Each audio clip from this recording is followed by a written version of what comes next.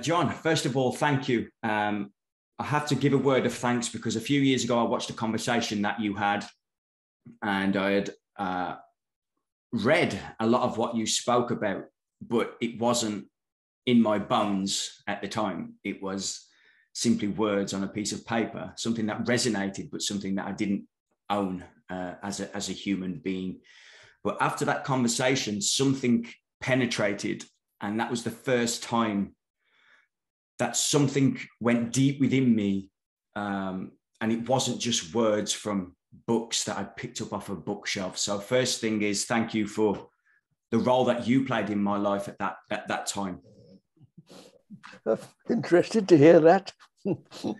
I don't know that I deserve any thanks for it, Alex, but anyway, it's nice of you to say so. Okay, John, you always seem, every time I've listened to you and watched you on YouTube, you always seem in a complete state of equilibrium, a state of complete peace. Can I ask, John, are you always that way? Or are there things that can happen in your life that completely take you off that point?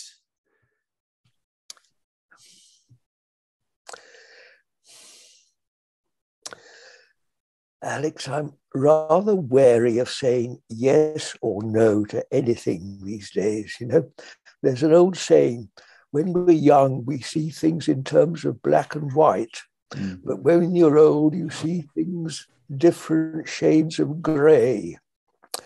So the way I'll answer you is sometimes more or less in a state of equilibrium, but not always. But certainly the ups and downs are less so than they used to be when I was younger, much less. Okay, can we talk a little bit about your background in your life as you were growing up as a young man?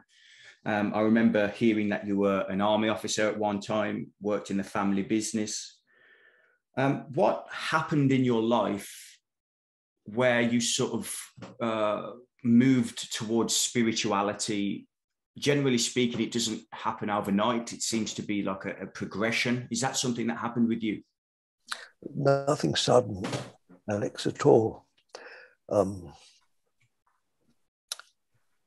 didn't call it spirit, of course, when I was young, but being a country boy, in love with farming, brought up before the war, or born before the war in a very rural setting.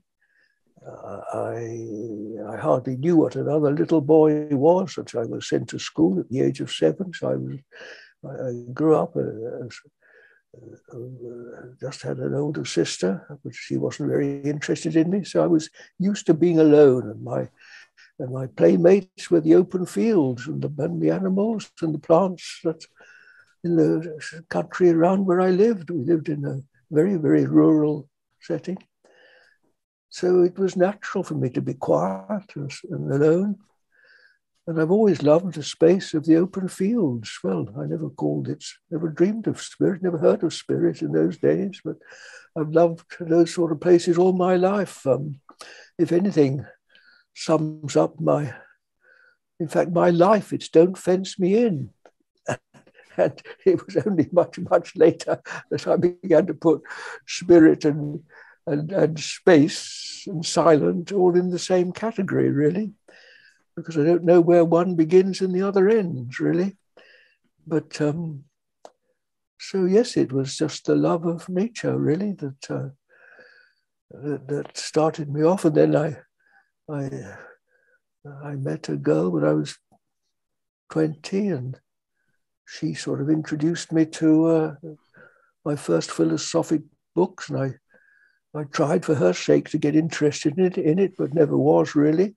I much preferred the open fields. I found all that head stuff rather complicated and just got me mixed up too.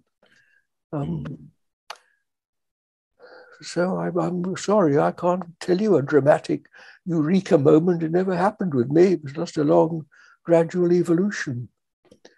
But it certainly has evolved, never stopped. And do you, in your life, has the evolution of your inner being, of your consciousness, do you perceive that to be eternally expanding, or do you think, yes, you do? Oh, absolutely, yes. And I don't really, I don't go along with those who say they've got it or they found it or this sort of thing. I assure you, how do you ever find the infinite? You can't. It just goes on forever. And now in old age, yeah, I assure you, I've never been more sure that I'm just a spiritual child. I may be just coming to the end of elementary school, but it's not the end of. It's not the end, yeah. How can you ever say you've found God or found any of these enlightenment or something? These things are just, you may just get a glimpse of, get a taste of. So at times have a longer acquaintance with. Yes, you become more familiar with these things, and yes, you even begin to feel these are your natural home. This is where you belong. But have you always felt that you belonged in the world, John, or have you felt like, because I know from my experience when I was younger growing up, I didn't feel like I fit in to the world. Oh, absolutely. Yes, I'm the classic misfit, and at least within the world of man. No, as a child, yes, I very soon got into recognizing what I called the art. You know, as a farmer, when chemicals were first introduced into farming, which is all really within my lifetime, they were generally called artificials. And this term was widely used in connection with most modern things, really, artificiality. And then modern design came in, and modern materials and things. And yes, artificial contrasted to natural, or rather unnatural and natural.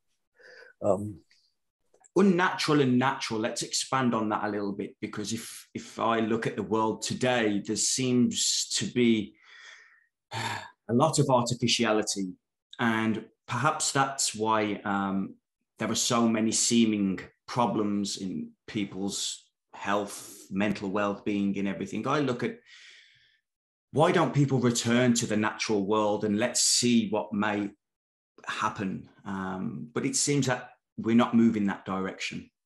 And yes, this gut reaction, this longing for the natural, yes, it's really instinctive in all of us, isn't it? You know, even the manufacturers try to draw a nice cow or some green grass or something to sell you a plastic box of something. You know, it's innate longing, isn't it?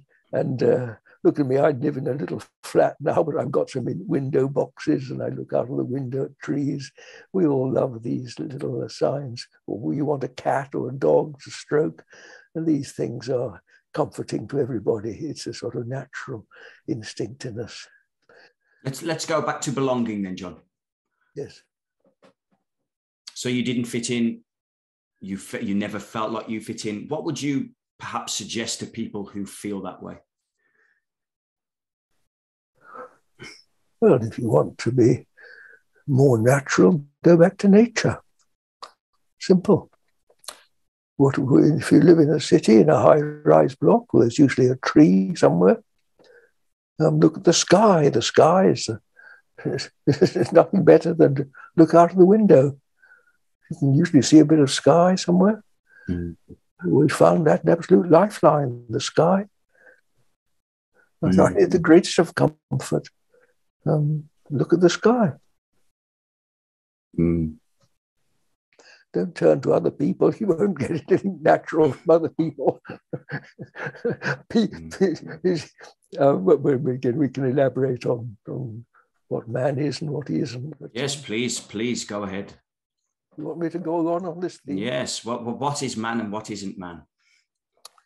Well, this is the great question, isn't it? And it depends how you start. There are so many ways of what gets us going. Let's go towards ego and the thinking and how overthinking can create our problems?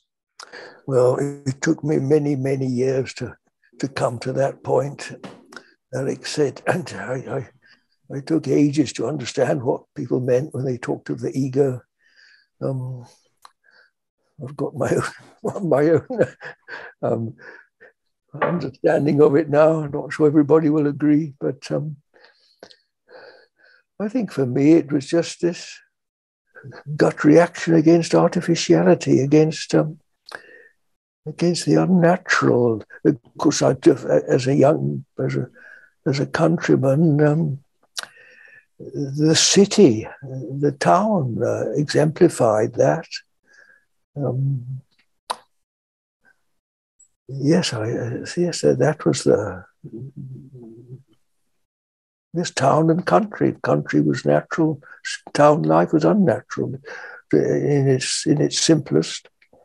I think I soon developed a distaste for talkative people. I never felt comfortable with that. I preferred the silence of horses and sheep and cows, and of course the plants themselves. So do you think that the ego of the person, that the cities and the artificiality, do you think that that is like a reflection of man's ego? Absolutely, yes. Again, this took me many years to realize this, but see, what we have in here is projected outward, and hence the world. The world is what we make it. It's very simple. Think how everybody's room reflects their preferences, what they're interested in, what they like. The books on your bookshelves reflect what you're interested in. The clothes you are, and the body language, doesn't it, reflects what's inside. So just extend that, and you see how the world is what we make it. It's absolutely true. And this may come as a preliminary or a consequence of a deeper understanding of the ego, of what man actually is. I can tell you how it started in me. I remember very clearly, actually. I've told this story often before, so it may not be new to you. But when I had my first farm, I was 21, so I suppose it was a year or two after that, I remember. It's hard to express how much as a young farmer I loved the land. An extraordinary bond grows up when you have a piece of land and start working on it. And I suppose it was on about this time of year in spring when the grass began to grow, and this wonder of young grass was before my eyes. And I realized I couldn't walk across my fields without my heavy hobnailed boots hurting and crushing the grass. Well now, what a lesson. What did that mean? And why? Because I say this in all seriousness. Like most children, I was familiar with fairies, and I'd never doubted. I mentioned earlier how I love the silence of animals and of nature. But of course, they're not really silent. They communicate quietly, don't they? Without words, as do the fields. Why do the trees? Everything is communicating with us if we've got the ears to hear, if you listen. It's not verbal, but there's this subtler communication. That's right. Instinctively, most of us feel at home with nature. We feel companioned by it. Flowers in the window box. Yes, so there was I, damaging my beloved grass. And then I realized I couldn't even breathe without breathing in little bugs or insects or things. And every time I picked a fruit or something, I was killing the fruit. Later on, I used to grow vegetables. How could I cut the head off a lettuce without killing it? How could I pull a carrot from the ground? I'm destroying life all the time, aren't I? And on my first farm, I had sheep. Goodness me, what do you think it is? You love these creatures and then you send them off to be killed. And then I began to put two and two together. And I thought of Jesus, that's called the Lamb of God, that sacrificed for what's called the sins of this world. Well, what does that mean, for heaven's sake? Then I thought, well, these lambs are killed for me, for this clumsy creature that can't walk across the grass without damaging it. Why can't I be a fairy? Fairies don't hurt the grass. They sit on the flowers, don't they? And the flowers love them. Now then, in a way, I've been trying to be a fairy all my life, Alex. Why am I this great clumsy lump of flesh? Why can't I just be a fairy or a spirit? I think that's, in fact, that's really what it's all about, isn't it? How can we live in this lovely world without hurting it? And then I began to think more, well, the only problem in this world is me. The number one parasite, number one pollution in this world isn't plastic or the government, it's me. It all starts with me. Well, this again took many, many years to sort of see more clearly what I'm, it's easy to talk about it now, but in those early days, when I was young, in my early 20s, these were very sort of nebulous, vague ideas that came and went. But this is really how it started. On one of my books, I start off on the back cover. How can I best serve? That's the word, service. How can I best serve this world I love? This was my question. And the answer led him deeper into prayer. Well, prayer, again, is a big subject. I could elaborate on that. It's really the process of turning to spirit, of raising consciousness from the death, from mortality, which is this flesh that, as Jesus says, profiteth nothing, is dust and goes to dust, and spirit, which is, of course, the eternal spirit that doesn't die. Here you have death, and here you have spirit. Because if the average person would say prayer, I think they would think about asking for things. Yeah. Whereas I don't think you mean prayer like that, do you? All these spiritual religious terms, Alex, they all start from the realm of separation.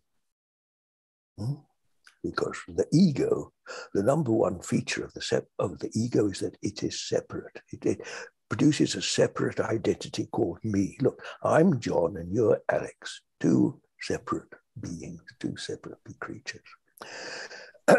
Whereas when you come into spirit, what are we talking about? Let's say silence. Silence. If we both stop talking, there's one silence that holds us, contains us both.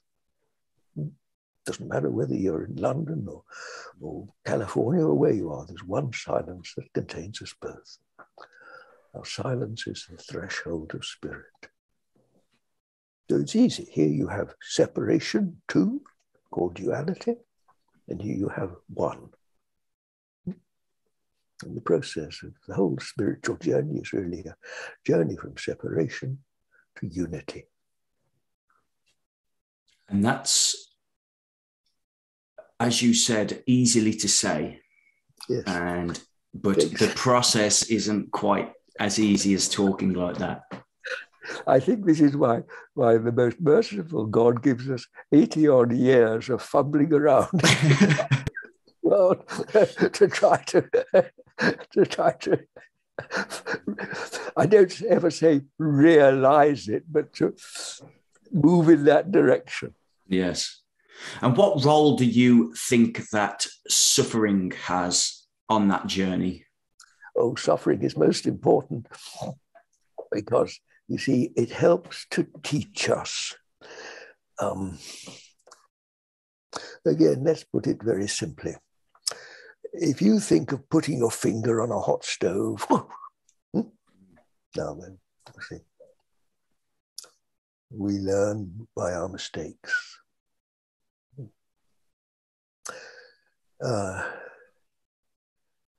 Suffering illustrates that we are not at home, that we're exiles in this fallen estate called sin, which is really absence from the presence of one, absence from the presence of God.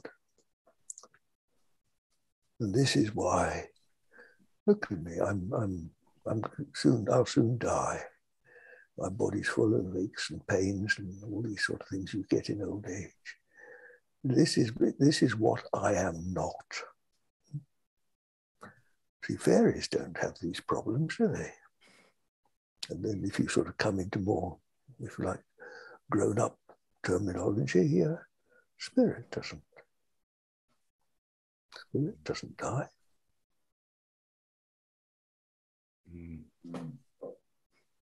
So suffering is a consequence, you see, a consequence of sin. Not sin in the cultural context of doing bad things. Well, you see, what do we mean by it?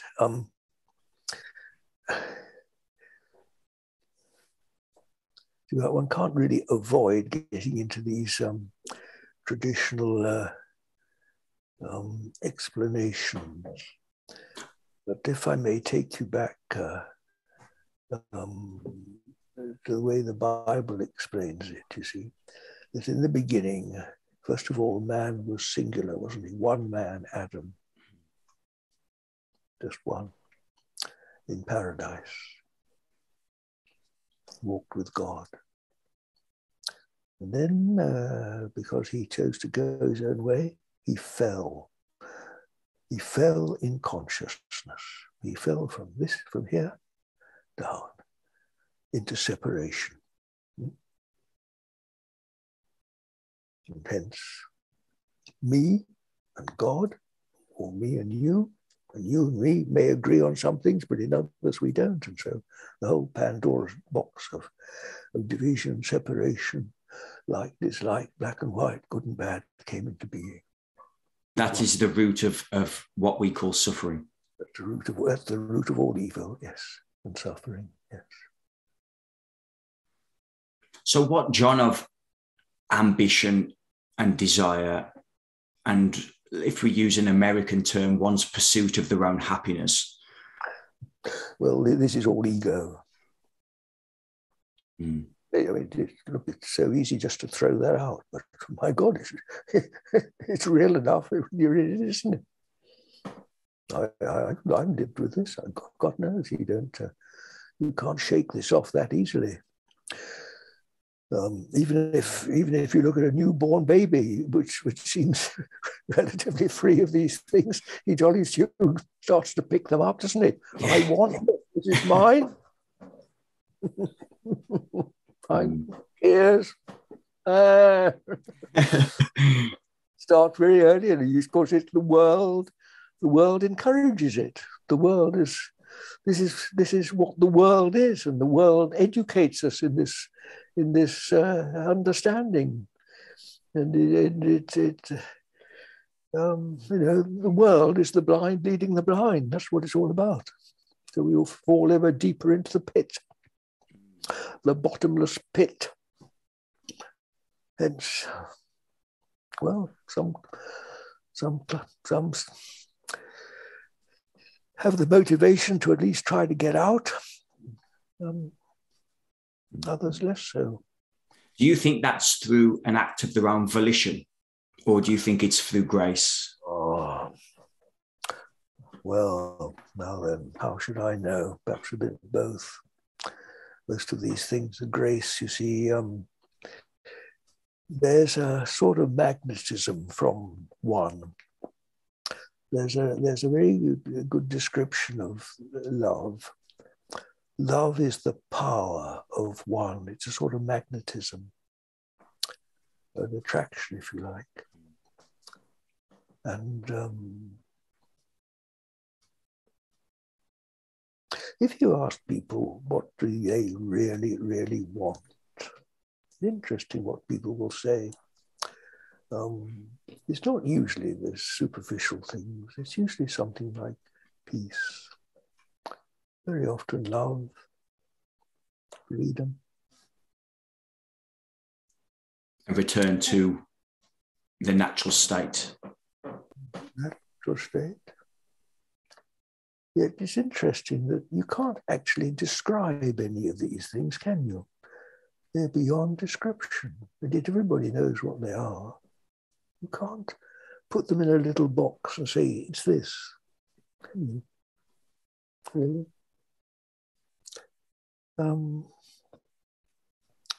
So there's a sort of inner compass in all of us that yearns for this. For some it's strong, some it's not so strong. And this will connect with this magnetism of the one that is radiating out. You know, in biblical terms, it's God's calling us.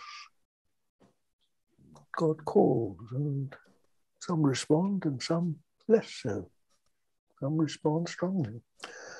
And then starts the long, long journey of facing all the contrary forces. The world, the flesh, and the devil being the ego, of course. And it's a long, long struggle. It doesn't have, you know, any fool can know it in theory, say I'm this or that, but it's a lifetime journey. And even then, who can say they're fully home? John, who have been big influences in your life? Well,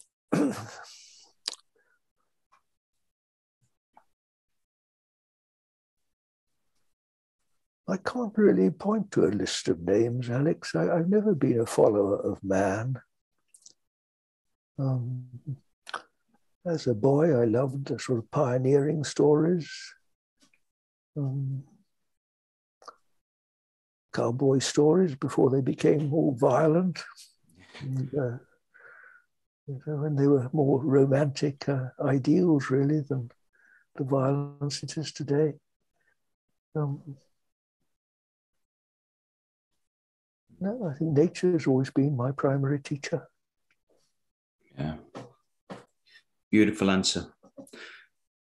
Can we talk about surrender and letting go of maybe desire again and that contracted energy? Well, I learned to, when I was 26, I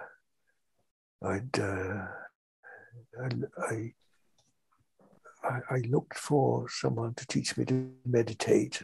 At that time, I only ever found there was, long before internet, of course, all these multitude of gurus are available now. I only ever found one place, that was in London. So I had to go down to London to be taught. And I attended the School of Meditation in London for many years, nearly 20 years I attended it. And it was very well taught. And at one stage, this phrase, letting go, was introduced. Of course, like all these things, I didn't know what it was. I tried to figure out for a long time. I suppose, you know, when you're learning to ride a bicycle, how difficult it is at first. And then after a while, something happens, you sort of forget to try, and suddenly you find you can do it. I think letting go is a bit like that. The more you try to let go, the more you get muddled up and can't do it. And then I thought of then I'd come home from London. I'd go out to my fields, and suddenly it's just natural. It just happens, doesn't it? If you all screwed up in your head and you go out for a walk, take the dog out for a walk, it'll happen naturally. You'll just get more interested in something else, won't you? Interested in just being where you are. And then you'll forget about it. So it's like all these exercises, it's really just as simple as pie. It's just being natural. So, because the way meditation works, perhaps this might be interesting to bring this in, is that they give you in my case, I was given a mantra and told to repeat this mantra. Well, what happens? You start off repeating this mantra, and then in come thoughts, of course, because the mind's full of thoughts. And then I was told to let go the thoughts and turn to the mantra. Well, eventually I got the knack of doing that. And then you can let go by having an alternative, a more attractive alternative. That's how to do it. You just get interested in something else, and it'll happen naturally. You see, letting go is best described like this. You just let go. Well, if I've got a worry, for example, you're holding on to the worry. I'm worried. You're going round and round, and then you suddenly look out the window. And what happens? You see, because our trouble is we get attached to something, and our attention is on something. And the more you think about it, the bigger it gets. This is the classic thing. The more you dwell on your troubles, or the more you look at horrible images on the internet or something, the bigger they get. And actually, they tend to dominate your behavior, and of course, the world you project. This is how it all starts. And if you can just turn away, this is why looking out the window is such a good exercise. Look, there's a wind blowing this morning. I can see the lovely leaves billowing in the wind.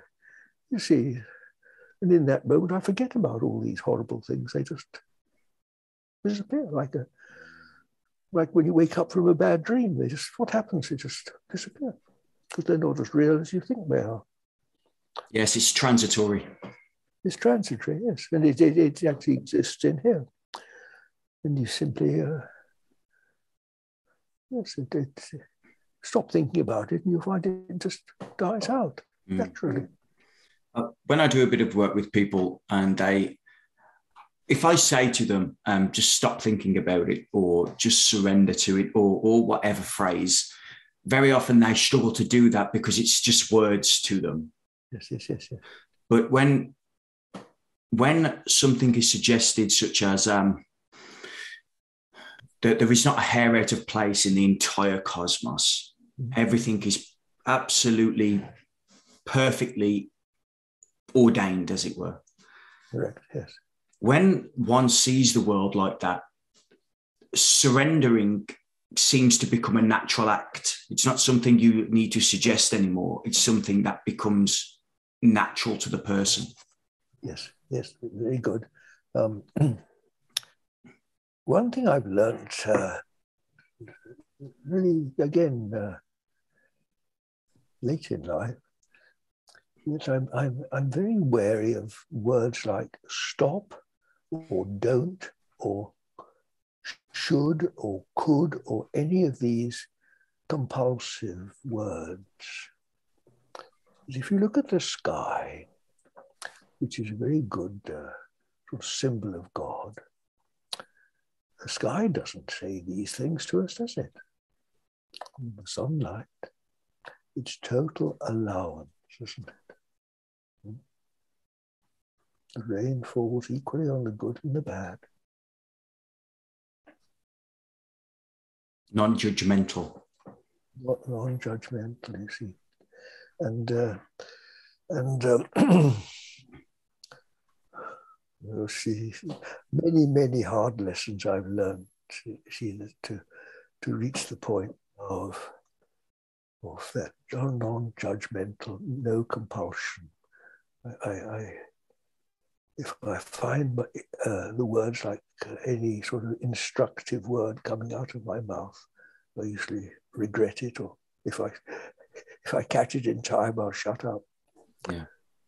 You see that this is not the way, the true way. The true way is like this. Total allowance, mercy.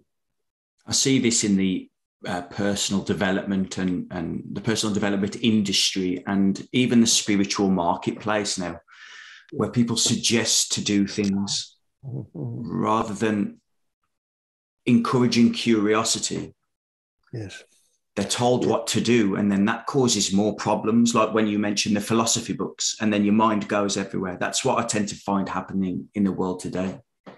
The better word is lead, you see, or by example. The best teacher is example. When I was a young man, I went out to South America at one point. I was full of idealism. I wanted to make the world a better place. And I tried, not very successfully. And at one point, I was sitting alone on a mountainside, and something seemed to say to me, to make whole, be whole. And although I didn't understand it, I've been trying to understand it all my life.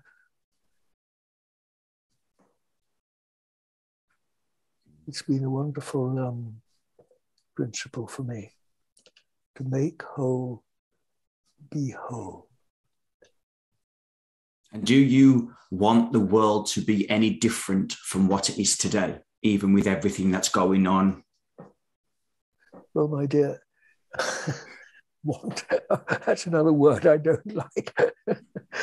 But in a way, the motivation for both of us, I suspect, why we're involved in this work and these interviews, because we both want to make the world a better place. But to begin that, we have to stop criticizing it, judging it. And if we are blessed to reach the point of understanding where, as you say, every hair of the head is perfect, every grain of dust is perfect in its place, and furthermore, every thought in the human mind, however apparently it seems bad, is actually the consequence of law. The whole world is governed by law, you see. Just as Adam, the first man, fell from paradise into duality, and hence this multitude of complication we call the world. See, it's all the consequence of being in the wrong place, not being at home. The lost sheep, with the blind leading the blind. So, of course, we do get upset by these things, wars and that, viruses and that, but it's totally lawful, and there's no one to blame but me. And what can we do about it? Well, if you want to help the world, to make whole, be whole. You have to begin putting yourself in the right place. And then, marvelous to say, again, the words of Jesus, to the pure, all things are pure. And one of the marvelous things about being, I won't say pure, I wouldn't dare claim to have a pure heart, but perhaps being a little bit less impure, in other words, less obsessed with myself, less ego, which is really what's meant by impurity, is the ego, me, I, me and mine. If there's a bit less of that, you see less evil out there. The world becomes ever less dark. Yeah, you see the world as you are. You see the world as it is, and ultimately, and in your better moments, you may get glimpses of even seeing it in perfection. Extraordinary thing, but it is. And if you could have told me that as a young man, when I was desperately unhappy about the world, but particularly the state of nature, but if any young man was tormented, I was, by these questions. And now you see I can sit here quietly in front of you and talk like this. Mm. Incidentally, you see that those young man's tears that tormented, God knows, all the despair and the depression, anger that surged through me as a young man, you see, all were necessary parts of the learning process. That's why I can't dismiss them. I've been violent. There's nothing I haven't done in this life. All the bad things, the things we don't like in other people, there's hardly anything I haven't been guilty of myself. And I don't say guilty in a bad way. I say because these are lessons that we have to go through. And if there's one achievement in life,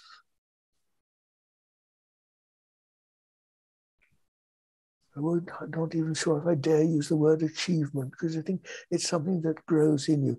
See, the more mistakes you make, the more you realize, I do not know and I cannot actually do anything. It leads you onto this blessed state of humility. And honestly, there's nothing more important when you stand at the end of life, as I am now, to feel this humility. Can we maybe move into death? You've mentioned that you believe to be at the end, near the end of your life. Do you feel it's important to have a relationship with maybe even life in order to accept one's mortality or seeming mortality?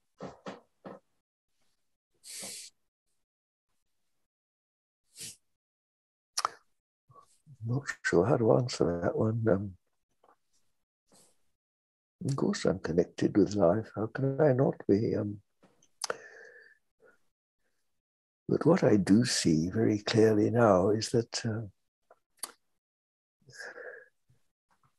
I don't really connect or disconnect or these things. Just as we grow up out of childhood, how does that happen? What happens to the child? You become a schoolboy, don't you? And then what happens? You pass through your school days and pass out into the world. You could say the real school of life begins. Then you mature, become middle-aged, peak of your activities and things, and then start the long decline. So what happens to all these intermediate stages? You just grow out of them, don't you? And then we were talking about letting go. It's not so much that I let go of them, and they just grow out of them, literally. And now in old age, it's not really that I'm doing anything, but the world is just dying out of me. I'm just the same. I don't do anything, but the body dies out of me. There you are. I don't die. The body, the flesh, mortality, dies out of me. I'm just growing out of it. It's not so much that I'm growing, I'm not changing. The true being, it doesn't change at all, doesn't mature, because it's eternally never the same. Like this silence, you see, silence is a very, very good indication of spirit. Silence, space, presence, they're all really the same thing, aren't they? But this silence doesn't change a bit. It's not subject to time and space. It's just eternal life, eternal pure consciousness. But the body, because it's absent from the source of life, which is this, so it's got a duration, a natural built-in duration, which wears out. I know, I used to be such a strong young man. I could lift anything, do anything. Now look at me. You lose your muscle mass. Everything just wears out. That's a very evolved way of seeing the world. The average person fears death like it's that's essentially, from my experience, that's pure ego. The ego doesn't want to let go of. No. Well, again, we can't grow up before we're ready, Alex. This is a great mistake. And why, again, I'm very shy of compulsion, you see. I'm not. If you try to grow up too soon, you'll tend to fall over. In fact, what will happen, you would tend to build up this ego of, oh, look what I've achieved. I've become enlightened or something. Before you're ready, you make a fool of yourself. Farming was very good. It taught me patience in these things. That there's a time for everything. Time to be young, a time to be old. Mm. Yes, of course, when you're young, you don't want to die. You're young and beautiful, your life's full of promise. But eventually, you lose your beauty, your strength and beauty. That's one sure thing. Beauty fades, unfortunately. Or perhaps fortunately, because otherwise we'd never move on to something better, would we? True. Because however beautiful this world is, I assure you, it's only a shadow of the real beauty of that original paradise, which is spirit. You begin to get a taste of that, my dears, and what's happening to the world won't seem so terrible. See, in the real world, nothing dies. Death isn't as real as it seems. These are just monsters that manifest as, well, just that, monsters. Have you had experiences in this lifetime here that we could consider mystical experiences?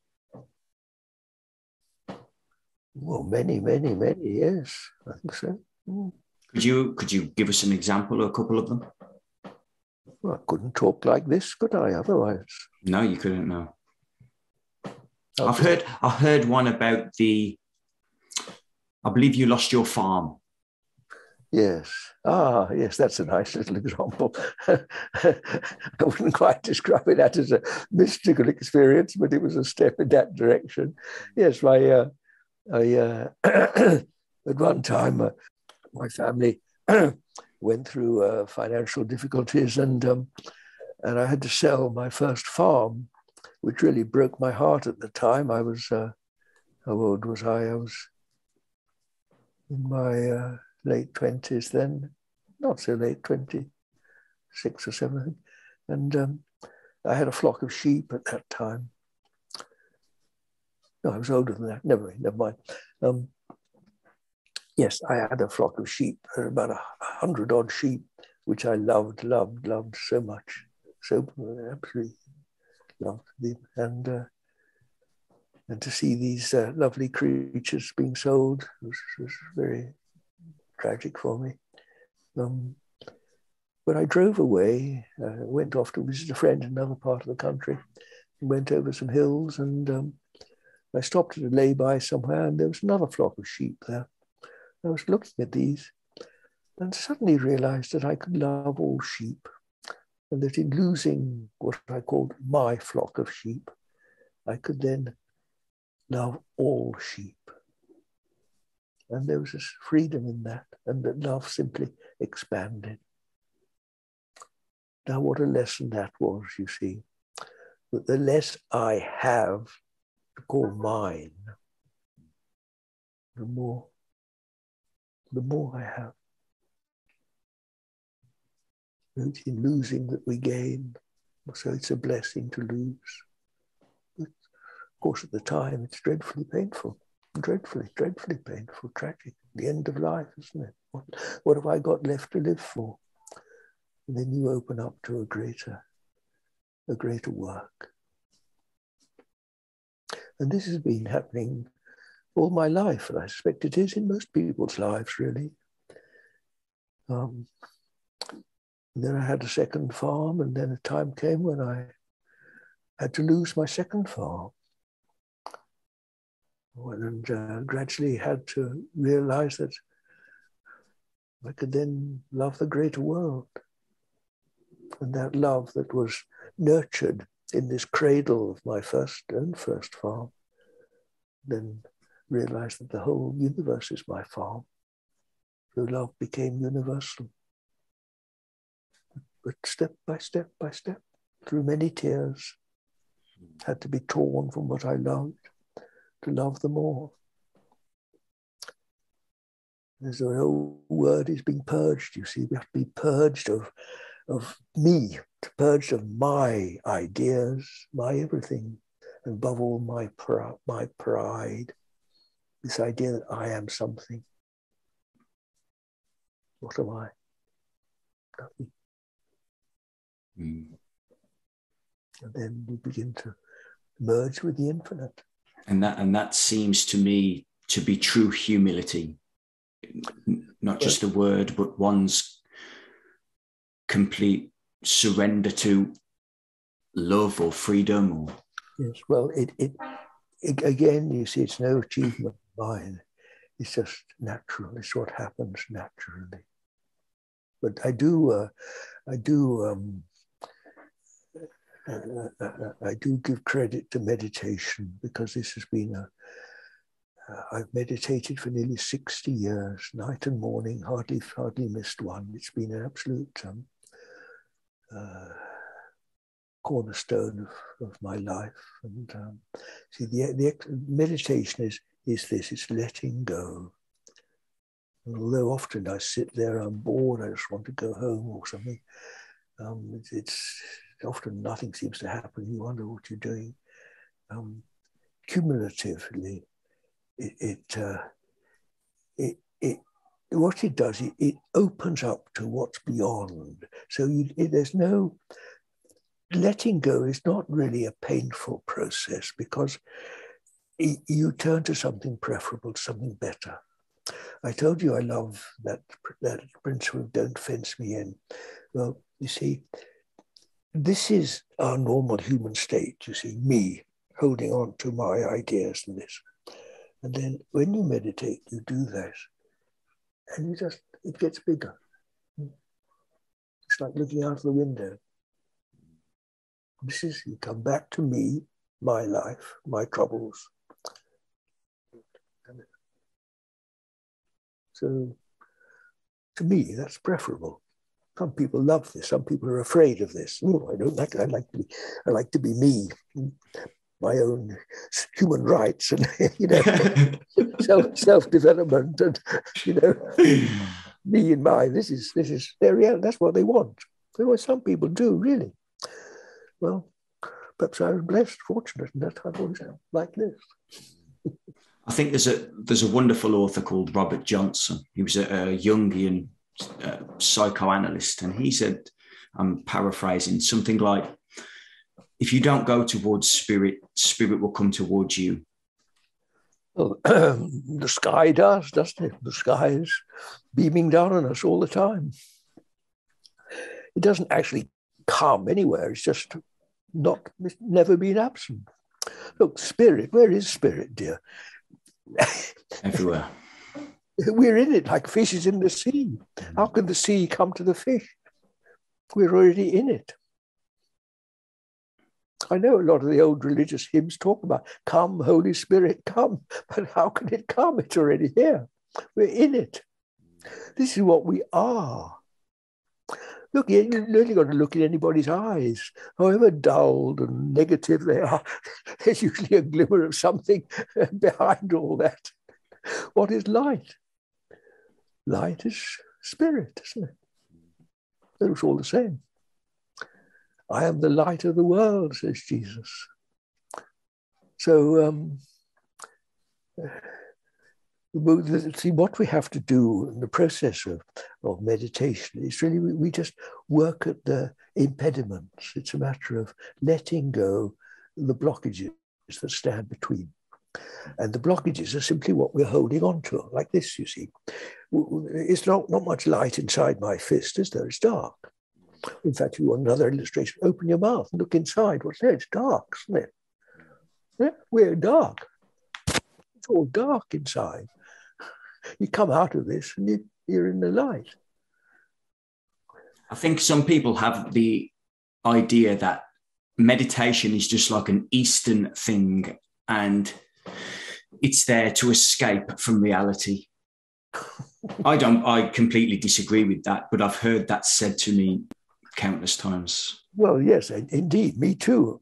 When I started to meditate, meditation was hardly known here in the West, and a lot of people were very suspicious of that. Primarily, the church was dead against meditation, and I mean, my father thought of me just opting out, this mystical nonsense. Why don't you do something useful? I've been sitting in our local church for 25 years meditating, and I felt if people haven't said it to me directly, they've certainly thought it. Why don't you do something? Why don't you get up and feed the hungry or something like this? What's the use of meditation? Well, there you are. That's how most people see it, probably. It's now becoming fashionable. So it's sort of the in thing to do now, isn't it? So, but it's taken a long time for it to become accepted. Because you can charge a lot of money for it now, John. That's why. Well, that's what happens, I'm afraid. You know, one of the principles that I was taught as a young man at the school was that nobody receives any personal gain from this work. So that's what I've tried to practice all my life. But I know a lot of people now who are making personal gain from it, and well, God will judge. God will judge. You see, how can you? You know, again, it seems hardly imaginable, but when I was a young man, farming was really regarded more as a way of life than commercial. It was largely self-sufficiency, and the money you made out of it was almost secondary. It was a way of life, and it was a way of life. And then it began to become commercial, particularly after the war, and now. That's everyone accepts it. It's money-making business. Well, you see, why was that considered immoral? Because the land doesn't really belong to anybody, doesn't it? The land is a gift, like the sunshine, like water, like the sky. Why should one take personal gain from it? Personal advantage, profit? Yes, we all partake in its goodness like the birds and the bees do. But to profit for the benefit of the ego, this is very questionable. So even more, to make profit out of spiritual work is, well, as I say, God will judge. And God is the judge. And this is a great comfort, I find, if you can accept that within this imperfect world, there is this perfect law operative, then you begin to understand why things are as they are. That's a cause and effect. And everything is judged. And as we sow, so shall we reap. This is the law. So why do we have all these misfortunes in the world? Come back to me, to make whole, be whole.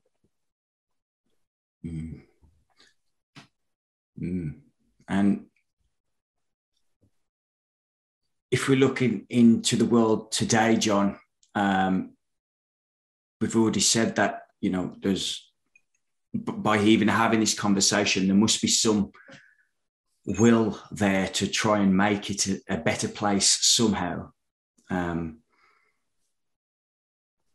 But as you said, it starts with you. the responsibility that we have as an individual. To what degree do you feel that expressing that to other people and expressing that through the internet is a worthwhile cause? Do you think that it's worth doing, or do you think that people are on their own path and there is no need to interfere? Well, Alex, I'm not really here by choice, even willingly. When I was first approached 5 years or so ago to be interviewed, I didn't even know what internet was, let alone YouTube. And I was asked to go down to London. I didn't want to go to London, of course, so I refused. So they came up here and interviewed me. It's the first time I'd ever been interviewed, and I didn't really know what it was all about at all. And then it appeared on something I then discovered was called YouTube, and to my surprise, it was well received. And then another chap called Phil turned up and said, "Let's make some more." So, well, I agreed, and so I've become well known. But it's not. It's not exactly what I've ever wanted. It's certainly not what I ever visualized. And it all happened in extreme old age, the last thing. I was always a very quiet, unknown, sort of unseen, unknown figure in life. And I was well content with that. And now it appears that I've been thrust into the limelight. Have you always wanted to be that way, John? Like hidden? Have you always wanted to be like hidden and away from society? Is that the way you've always, in your nature? Yes, I think it was natural for me to be like that. Yes, I'm a naturally quiet man. Never talked much.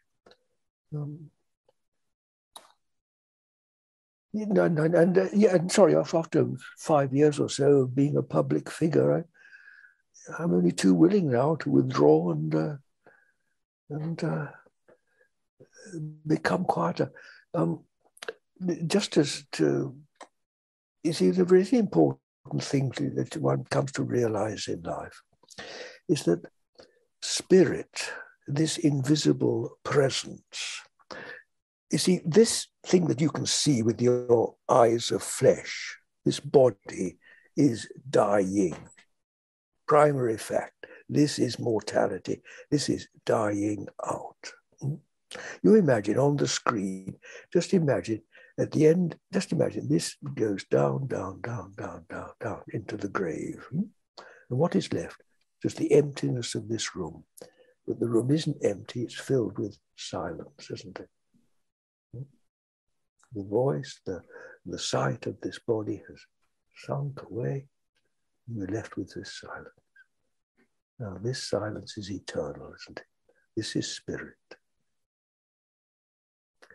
Now, you come to realize, the more you become acquainted with spirit, and the more you grow out of this, you realize that the real operative force in this life is not me, but spirit.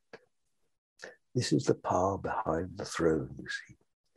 This is the steam in the engine. This is the energy, this is the energizing force that produces what the world calls energy, the puff, puff, puff of life. So all this work of influencing the world is really ultimately the work of spirit. And this is really, at its best, an instrument, and at its more normally an obstacle. You see, so the less of me, the better. The less of me, the more of God. And you see, it happens completely naturally. We have our time of, when we're young, we do things physically, then we use our mind more. I've used my voice, all right. I've had 5 years of public speaking and that. And maybe it's come to an end, or it's coming to an end. And then I'm entirely I'm more than willing for it to end, because this spirit, you see,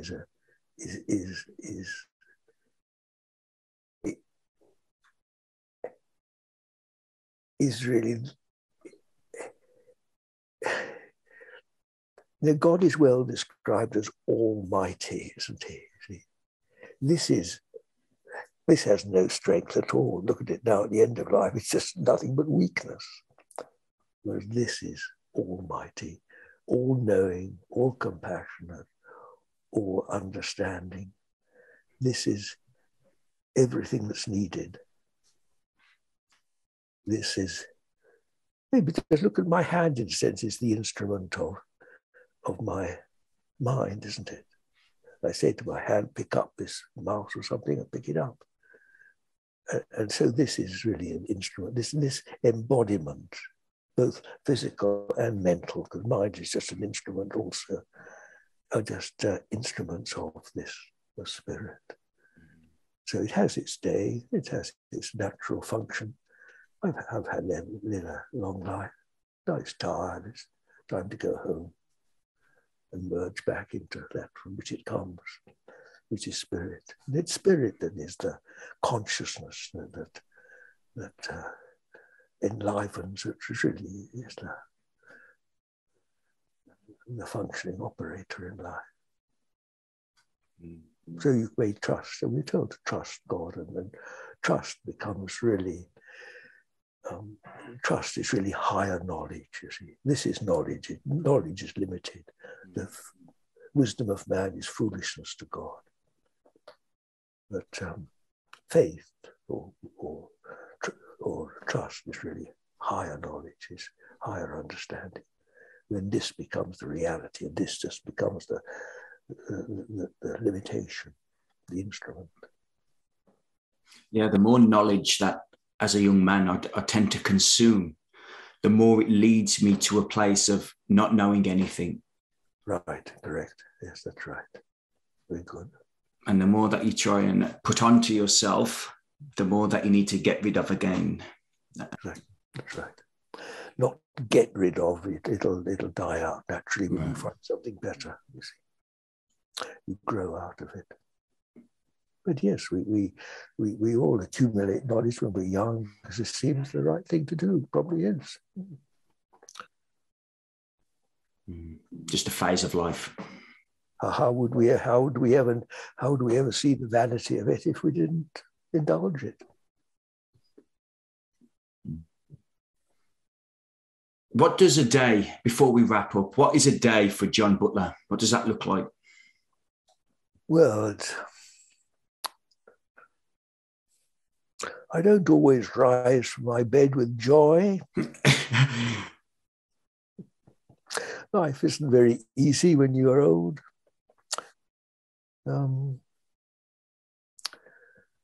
Old age has its problems. I live alone. I have to cope with things. The body is unwilling to. Everything gets difficult. Getting dressed, I have to be careful I don't fall over. I lose my balance very easily now. I have to hold on to things. I can't put my trousers on without sitting down. All these things take time. I have to be careful. I go up to the church, I have to walk on 2 sticks. I have to hold on to the banister very carefully. I have to go down 2 flights of steps. And I always think, my God, if I fall here, that's be the end of me. I have to be very careful. It's a good exercise in being attentive. I get down the steps, thank God. That's just like that. So I got to walk up to the church, and that's quite an effort. I have to stop and get my breath back. Well, everything's difficult. It's difficult to turn the key in the lock, because my hands are arthritic now, and my fingers have lost their strength. Everything's an effort. Come back, and then the day goes on. I've always got correspondence. Yeah, you see, it's just a matter of coping with things. But I try to be present as much as I can. And in my better moments, I feel this silence, which is stillness, you see, which is presence, which is spirit. And then I I look at this old man, you know, oh dear, I'm driven mad by the computer. I can't do anything on it. And I just don't know what things to press and what to do. And things go on the screen and God knows it drives me mad. Wish I didn't have one, but I may live without one these days. So that's a day, dear. Do you still meditate every day still? Oh, absolutely. That's why I go out in the church every morning. Yes, I go up and sit in the local church there. I've got my little corner. Yes, I do that, and then I go up again in the late afternoon to meditate again. Yes, that's what keeps me going, really pulls me through the days. I try to sort things out so that when I go, things are left in order. It's not so easy because my mind is slow and nothing works really very well these days. It doesn't seem to matter very much now. What matters is this really. Yeah. Faith that God is strong, and for that I'm so thankful that I started this work. This is what the school of meditation called it, the work with a capital W. This work of meditation when I was a young man, because it's this many years of practice that enabled me to speak with such confidence as I do now. So if I leave a message for you and anybody who cares to watch this video, it's to practice. Lifelong practice. Practice, as the old saying goes, practice makes perfect. Yeah. John, I've really enjoyed speaking with you. Thank you for your time. Thank you for all the work that you've done over, your entire life, but particularly the last 5 years as you've come into the public eye. Thank you very much, Alex. Thank you for your very helpful questions, and God bless you all. And God bless you too. Thank you, John.